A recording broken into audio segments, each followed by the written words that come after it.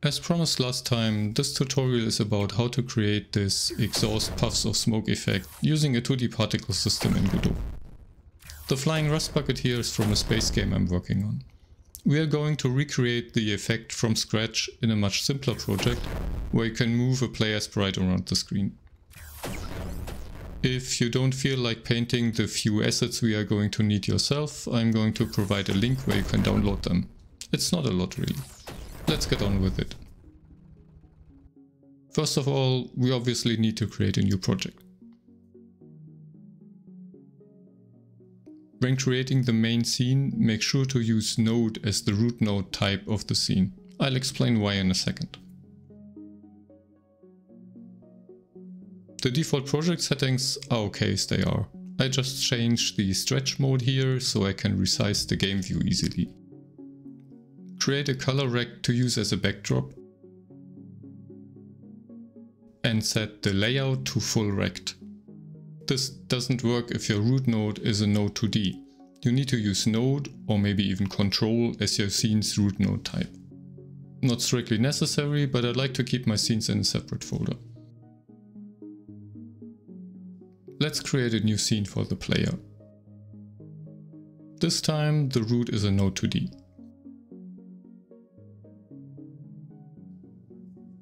Below the root node, we add a sprite 2D for our spaceship. Now drag the sprite texture into the project to import it.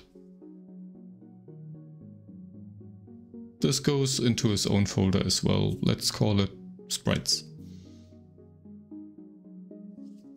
Now drag the texture over to the sprite's texture slot in the inspector.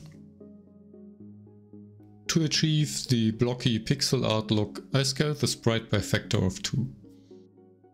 Also, the texture filter mode should be set to nearest, otherwise it's going to look really blurry. I'm doing this on the root node of the scene, so the setting can affect all other nodes in the scene too. That is, the particle system we are going to add later. But first, let us add the player scene to the main view. I'm going to position the ship somewhere in the middle. We can already run this. It's a bit boring though, isn't it? Nothing even moves. But we can add player movement with just a few lines of code, so let's do that. Switch to the player scene again and select Attach Script from the context menu here. I'm using an export variable to define the speed of movement in pixels per second. This allows for easy adjustment from the main scene later without editing the code again. In the process function, we use the predefined input actions to move the sprite around. These are mapped to the cursor keys. By multiplying the speed with the value of delta, we get the movement for this frame.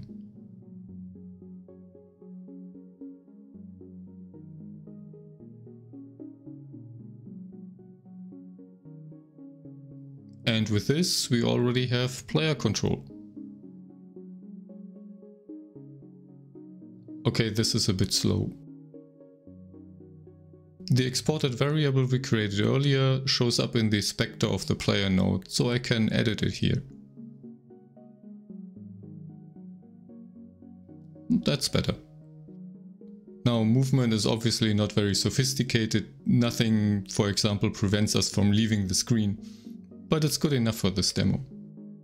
With that out of the way, it's finally time to go about the particle system. In the player scene, add a GPU particles 2D node next to the sprite. In the inspector, add a new particle process material to it. By default, this is now already producing particles as tiny white dots. The first thing we want to do is replace this by an animated texture, a so-called flipbook. I've prepared a texture for this with just 5 animation frames in it. Import the texture into the project, then add the texture to the texture property here. Create a new canvas item material down here and enable particles animation. At this point, Godot unfortunately crashed on me, so I had to repeat the last few steps. Take this as a reminder to save often. We have just one row with 5 frames here in the texture, so enter that into the h-frames field. To get the animation to play back over each particle's lifetime, go to the process material, display, animation, and set the speed to 1. This means all the animation frames are going to play back once over the total lifetime of a particle. This doesn't look very convincing yet, so let's configure how the particles move. First of all, we want no gravity. Go to Accelerations, Gravity, and set it to 0.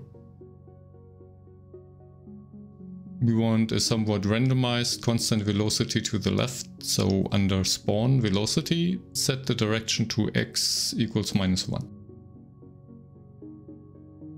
And add a range from 50 to 90. The spread is a little too high for my taste too. 20 feels about right. All of the particles are now emitting from exactly the same point. To randomize that a little, we can use a sphere emission shape. It's really a circle in 2D. Let's set the radius to 10. This looks a lot better already. Move the whole system over to the rear end of the UFO.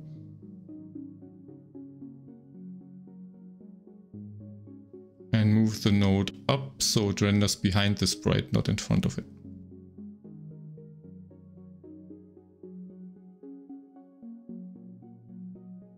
The animation still looks too uniform to me. Fortunately, there are plenty of settings here to play with. We can set the lifetime randomness to about 0.4. Set the angle variation to the whole range of 0 to 360. This obviously results in rotated pixel art, which you might not want. But I don't mind really.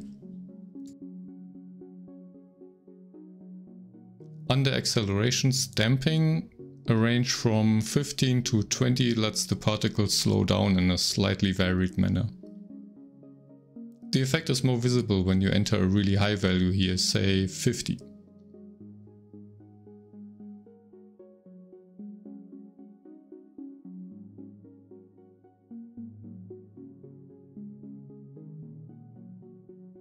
And finally, we can scale the particles randomly.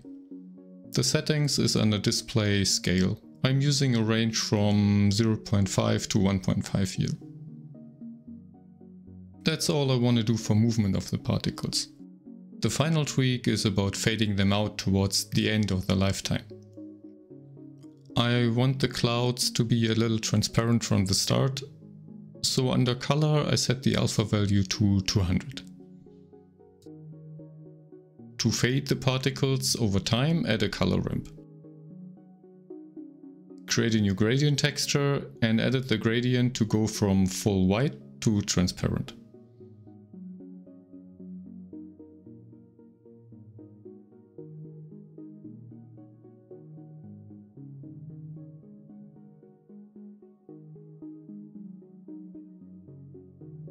I think I want a few more particles. 12 maybe. And there we have it. If you have followed my previous parallax starfield tutorial, you can actually add that without too much effort. Just import the textures, scene and script files into the new project.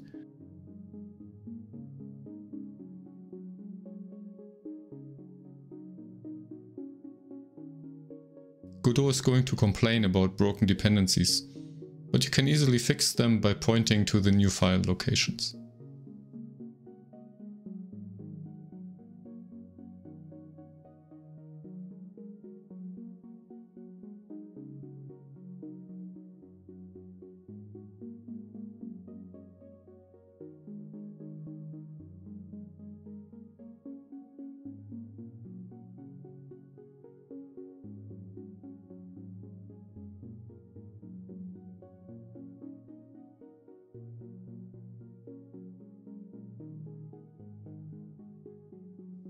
Move the color rect from our main scene into the parallax background scene, and done.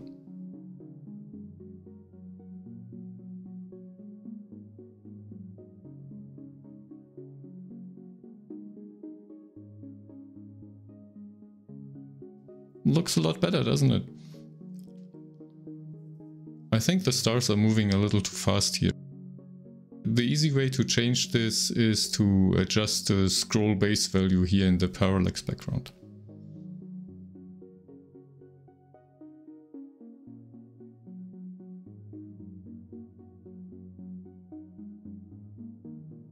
And that is the final scene for today.